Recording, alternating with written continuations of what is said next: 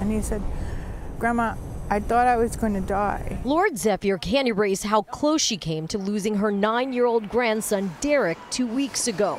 Within blocks of his school, Derek was hit by a car on 9th Street in Park Slope. And there's a huge crowd, ambulances, police cars, lights.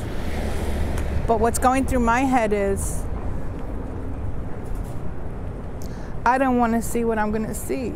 Badly banged up, covered in bruises, but today, thankfully, Derek is okay, at least physically. Emotionally, Lord says her whole family is shaken, and she's now working to do her part in ensuring no other family suffers as they did. It isn't about Derek. It's about all of us doing a proactive action. While Derek is one of the lucky ones, it's been a deadly week on the streets of New York for others. 6 deaths in such a short period of time has some asking, is the mayor's Vision Zero plan working? City officials today holding a press conference answering yes to that question. Progress is not always going to be linear. And, this year, if the trend sort of hold, it will nonetheless be the second safest year.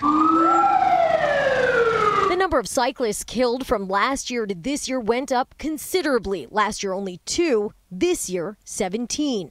DOT Commissioner Polly Trottenberg says while some numbers appear alarming, their data shows improvements, and it is why officials across the city remain committed to Vision Zero. Plans to add more traffic cameras, increase the number of bike lanes will all continue, but there will also once again be a renewed commitment to enforcement. Please slow down and drive carefully. 11 days into his new role, the NYPD's new transportation chief. What enforcement is designed to do is to change behavior.